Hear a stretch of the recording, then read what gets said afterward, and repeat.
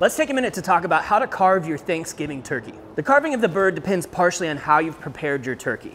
Now, I prefer to cook them spatchcock style, but whether you've cooked them whole or spatchcock, the concepts are mostly the same. I like to take the legs off first to get them out of the way.